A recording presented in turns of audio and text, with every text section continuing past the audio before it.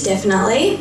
A bigger range of subjects, more freedom and responsibility, just being in a bigger environment and having to follow different school rules. With primary school, the teachers had less pressure on us about homework or just schoolwork, and high school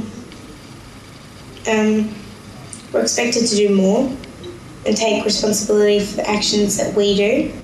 Mainly when you're in primary school, you know everyone, and I bet you're like the top grade 6. You're like, don't look at me like that, grade 4, I'm grade 6.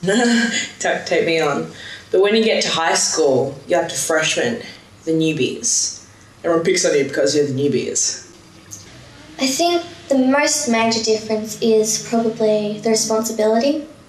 When you're in primary school, they'll always remind you, so there's always something to back up on. But in high school, it's sort of like you have like 2 reminders and that's it.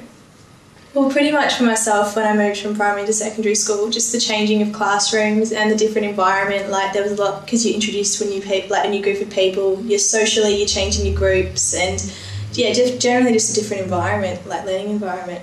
Well, for me, the major differences are that because you get heaps of homework in secondary school compared to primary school, and also there's many different teachers that teach you in secondary school, because in primary school there's only like 1 or 2 teachers.